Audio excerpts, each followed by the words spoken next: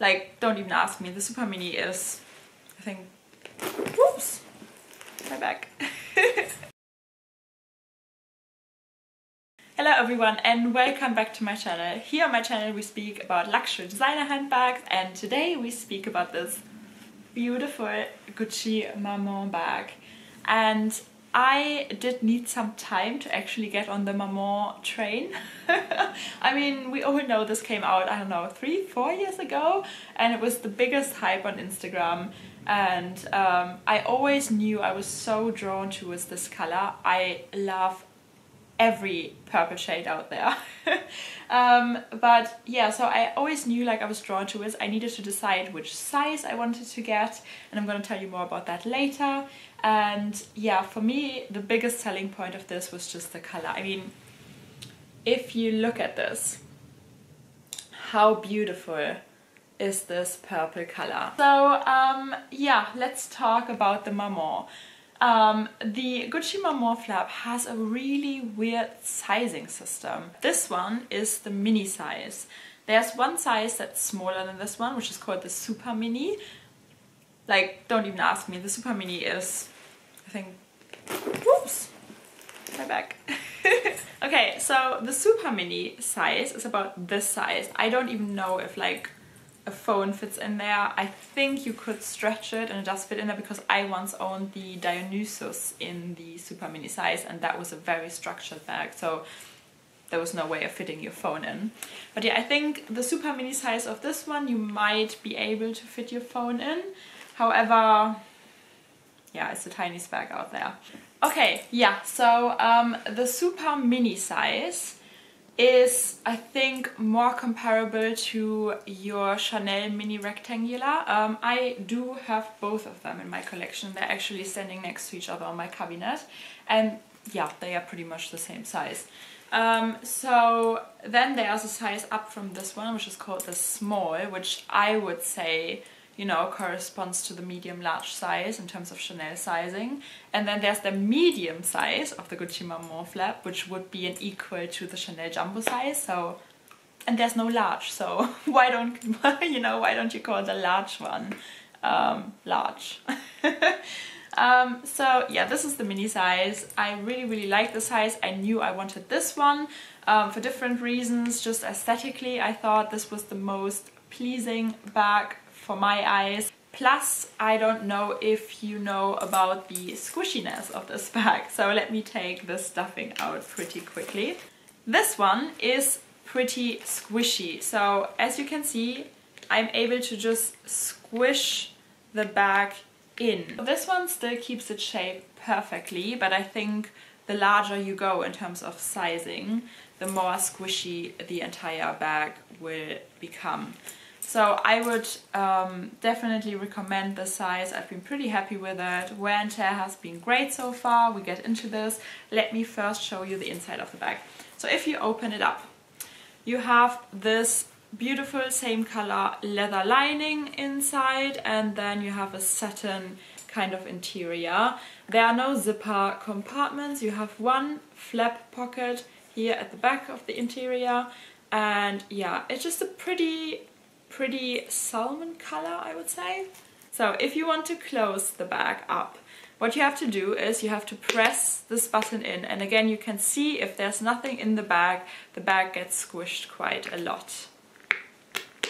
Boom.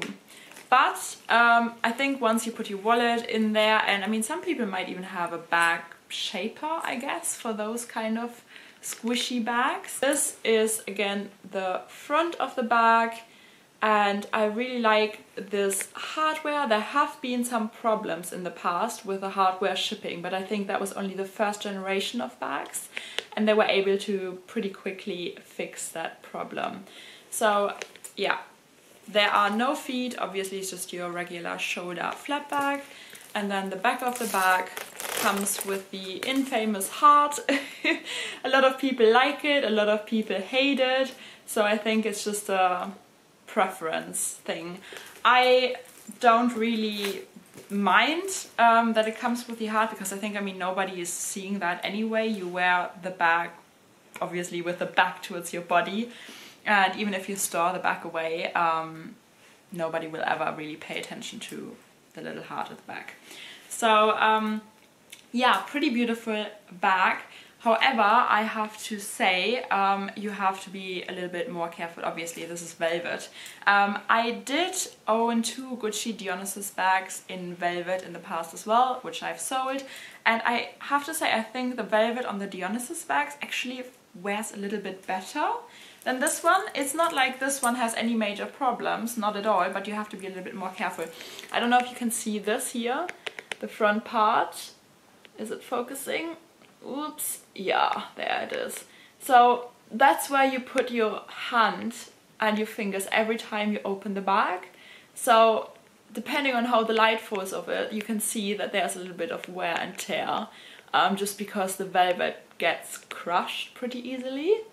But yeah, in general, it's been great. I have been wearing this bag quite often, especially throughout the summer, because you need to be careful that there's no rain touching the velvet. That would leave some stains as well.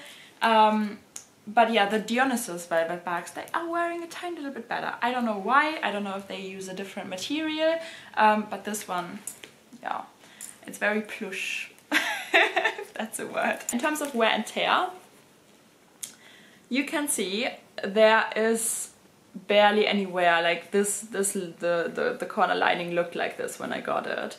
So there is not really any wear and tear on the bag. The bottom as well looks still pretty clean, and the back part too. There is no color transfer or anything. So yeah, I'm pretty happy with it. Other than that, yeah, there's one thing you have to pay attention to. I only do carry my bag like this, and you've seen the beginning of the video when I store the bag away, I actually put the entire chain inside the bag so that the chain isn't touching the velvet. What I've seen with a lot of bags, no matter if it's on the pre-loved market or the bag of one of my friends, if you wear it crossbody, let's do this. If you wear it crossbody like this, this part of the chain will really dig into the velvet. So you will have a pretty ugly mark up here if you wear it crossbody. So I would not advise to do it, but I know a lot of people like to wear this size crossbody, but you have to be aware that you're gonna have a very deep mark here on the top of the bag. I prefer to wear my bag just as a double strap shoulder bag, just to avoid getting any indentations or marks or scuffs on top of my bag. Okay, so in terms of modeling shots, here's a beautiful bag. You could just carry it as a clutch. I mean, it does look really great. I just love this pop of color. I mean, look, I just wear a very black outfit and this just elevates it immensely. But yeah, my favorite style to wear this bag is just with the double strap over my shoulder. And yeah, I think it's just amazing. It looks really, really beautiful.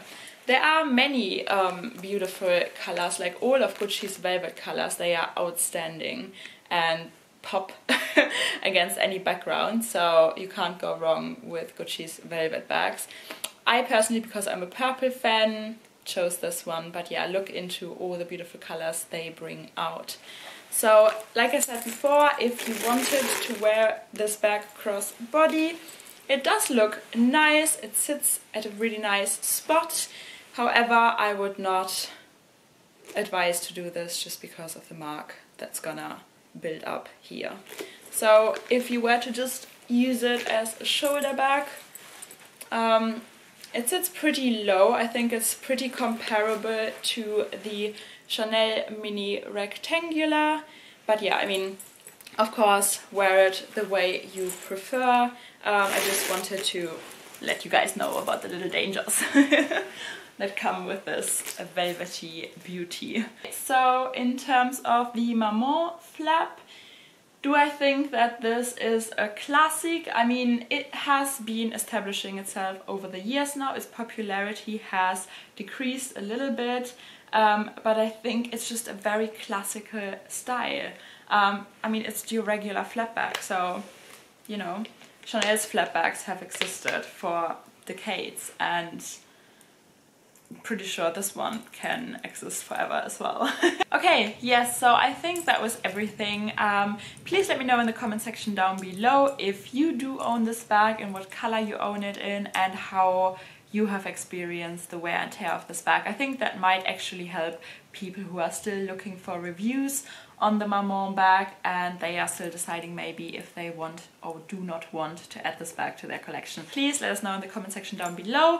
Also, if you have any other questions, let me know. And yeah, if you like this video, please give it a thumbs up and subscribe and support this little new channel here.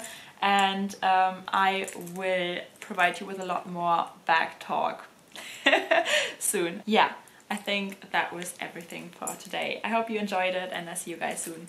Bye!